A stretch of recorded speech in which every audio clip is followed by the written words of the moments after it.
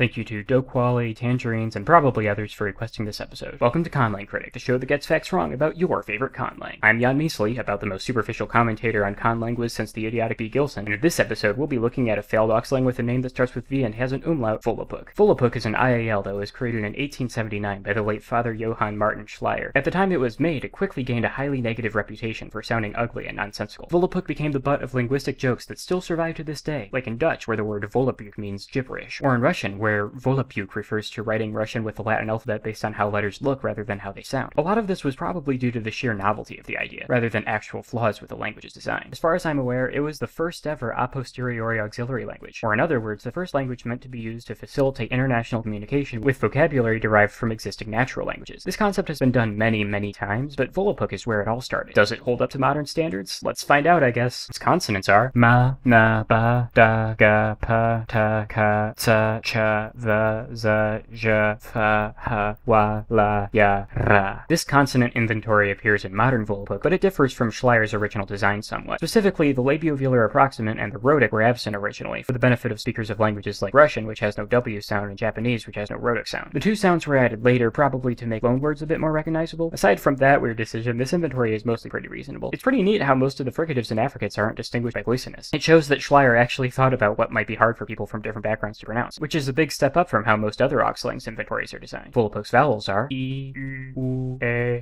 O, A. Come on, Schleyer, you were off to such a good start with those consonants. This vowel inventory is pretty transparently based on German and French, both of which are relatively vowel-heavy languages. You don't really need to look hard to find languages that are incompatible with this. Like, sure, you can kinda map it to English, but for languages like Mandarin and Spanish, you just can't. 8 vowels is simply too many. And yes, I know it's possible to learn how to make new sounds, but for an auxiliary language, you really shouldn't need to. Orthographically, Volapük is okay. Most of the decisions made here make sense. There is the letter X used for X, which I'm not a fan of, but whatever. The extra vowels being written like they are in German is perfectly reasonable, though they honestly shouldn't be there in the first place. They also can be written with digraphs, in case you're technologically restricted from writing umlauts, or with these neat-looking original letters Schleyer designed himself, in case you're technologically able to do whatever the heck you want. Volapük's grammar allows its speakers to do some somewhat unnecessary things. We're all about minimalizing grammar here on Conlang Critic, and Volapük really does not do that. Nouns have 2 numbers and 4 cases. These are simple enough, but it gets much worse with verbs. So verbs have prefixes that indicate tense. However, what vowel the prefix uses depends on the aspect. Then the letter P is added to the prefix if the verb is in the passive voice. Then if the verb is in the habitual aspect, the letter I is added to the prefix. And then there's also 2 other prefixes for the gerund forms of verbs. This makes a total of 26 verb prefixes if you count the null prefix. However, there's also suffixes, which are used for the infinitive mood, participles, the imperative mood, the optative mood, the jussive mood, the apodosis, and the potential mood. That's 7 suffixes, making a total of 182 forms of any individual verb. But we're still not done, because the interrogative mood and protasis are in with 2 suffixes that are technically different from the other ones because you write them with a hyphen and they're unstressed, bringing our total number of forms of any individual verb up to 234. But wait, we're still not done, because pronouns, more on those in a bit, are also part of the verb, bringing the total up to 3042. That's just so many is the thing. Like, you straight up don't need all of these. And while it's certainly easier to learn this system than it would to learn a more naturalistic system where every one of those 3042 combinations is a separate affix, and it's cool how you're allowed to just ignore them and not mark any verb, it's still bizarre to me that Schleyer thought that the distinction between stuff like requests, commands, and demands was something so important that it wouldn't be enough to just use words for please and immediately or something, and that how politely you're asking someone to do something absolutely needed to be not only placed directly on the verb, but on the stressed syllable of the verb. The vocabulary is mostly taken from English, with some from German and some from French. However, the words were distorted enough that any advantage this would give to the speakers of those languages is all but negated. It's unlikely that any English speaker would figure out that Volapük comes from the English words world and speak without it being pointed out to them. This was actually intentional. Schleyer knew that if he just straight up used English words for the whole thing without changing anything about them, it would give English speakers an unfair advantage. Volapük has 7 singular pronouns: ob, ol, of,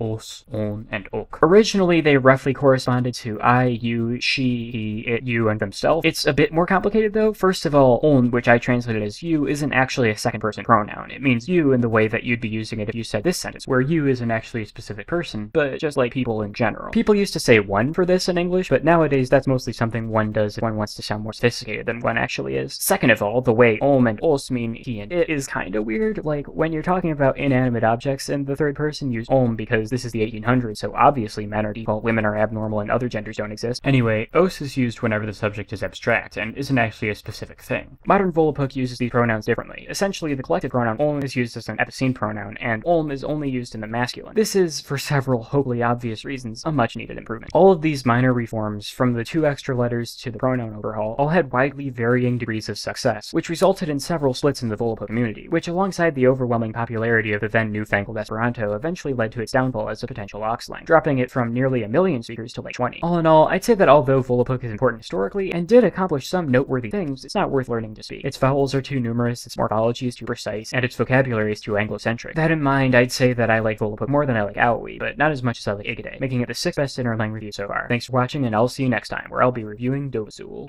I suppose you think that's cute.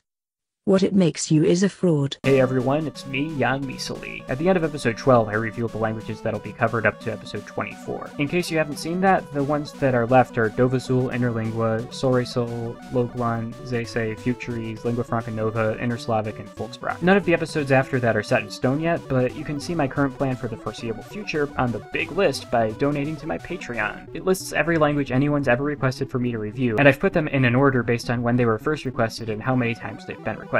As of the time I'm writing this, there are more episodes on the big list than there are words in Togipona. Anyway, see ya. Yeah, but I'm a cute fraud though, right?